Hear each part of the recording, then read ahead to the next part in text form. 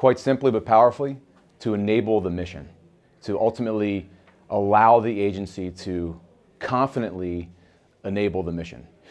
And along the way, they have the ability to make use of some of the modernization technologies. It creates an effective path to modernization, whether it be adoption of cloud and shared services across the way, or effective use of mobile devices, and again, creating a path for that, which as a result, allows the agencies to make effective, secure, and have access to the data, which is so critically important to everyone's mission. Just some other side benefits as well. It creates a less complex environment in which to operate, and at the end of the day, it also has the ability to improve the user experience, which once again comes back to confidently enabling the mission.